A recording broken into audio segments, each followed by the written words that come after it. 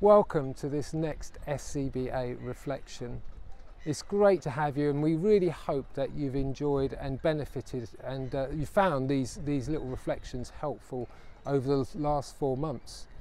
I thought I might bring you down here to the coastline because we're entering into the holiday season, and many of you may have already taken a break or may be thinking about taking a break in the next few weeks. So I thought I might do just a short reflection about the importance of stopping, the importance of resting, the importance of being restored in our strength, and the importance of being re-envisioned for the future. I think for many of us, we've found these 4 months really difficult. In fact, one of the common themes when we speak to ministers, church leaders, pioneers, chaplains, that people are feeling pretty exhausted and very tired. We may feel surprised by that because actually most of us have been indoors most of the time. We may do a bit of physical exercise, but actually on the whole we've been sitting around working from home. But I read recently that actually video conferencing particularly is really exhausting, and it takes 3 times as much mental energy to have a conversation on video than to see someone face to face. And therefore we shouldn't be surprised that we're feeling pretty jaded and pretty tired. So there are times, opportunities, when it's absolutely essential that we stop and take a break.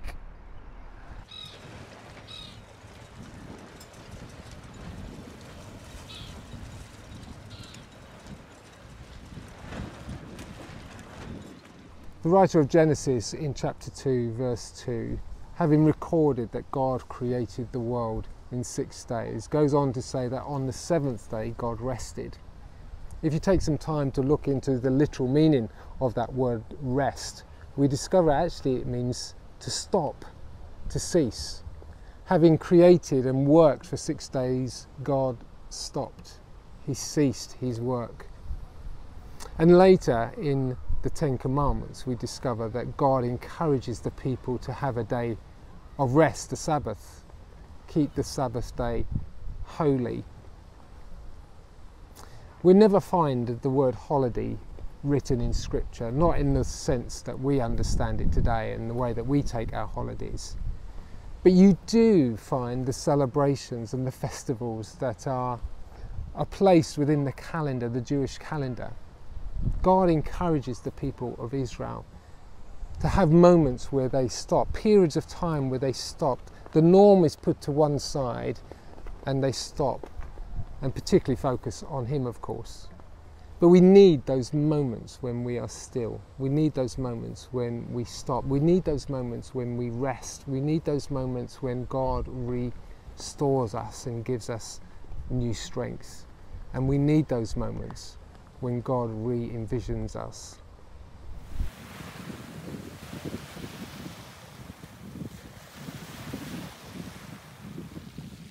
I really identify with the character of Elijah, particularly in 1 Kings chapter 19.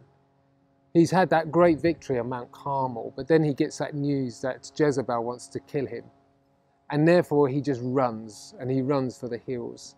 Have you ever been in that situation where you've been in that intense moment of ministry, and at the end of it, all you want to do is just run for the hills, run for the mountains?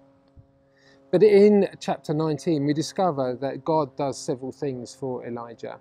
And I think God can do these things for us too. And the first thing he does is he gives him rest.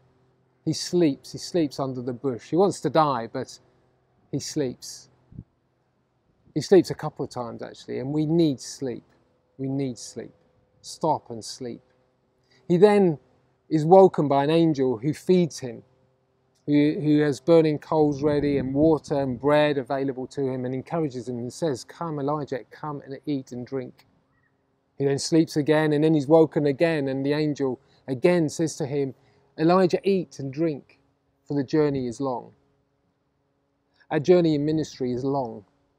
There's a long journey ahead of us, and so it's essential that we stop so that we're ready for the longer journey. And then of course he arrives in Mount Horeb, where he meets with God. And God, what God does is he redirects his perspective, or he helps him to understand what God's perspective is. Elijah arrives saying, I'm the only one left. There's no more. No one else is left. And God gently, through the whisper, the silence, the stillness, refreshes his perspective to see that he isn't the only one. In fact, there are 7,000 that have not knelt before Baal and who are righteous and faithful before Yahweh. We need that journey. We need that rest. We need God to feed us, and we need God to redirect our perspectives. So often our perspectives are incorrect, and it's not until we stop in whatever we do in the stopping that enables God to refresh us, refresh our perspectives, so that we might know what the future is.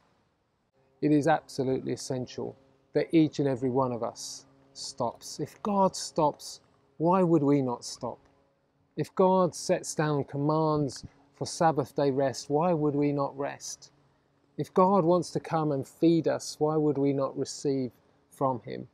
I've discovered in those moments of holidaying that God has done a huge work in my life just by me just being still, not looking for it, not expecting for it, not searching for it, not being proactive about it, just receiving it as God gives it.